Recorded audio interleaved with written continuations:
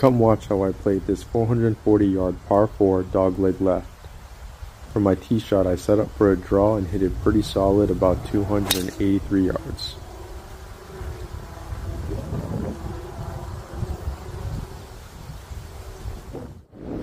For my second shot, I had about 145 to the pin and I pulled a pitching wedge. I pulled it slightly, but I still made solid contact and caught the left side of the green.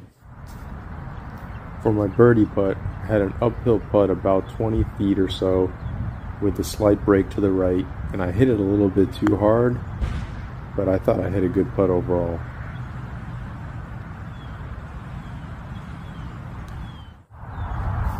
Definitely had a tester for par, which I luckily slipped in the corner.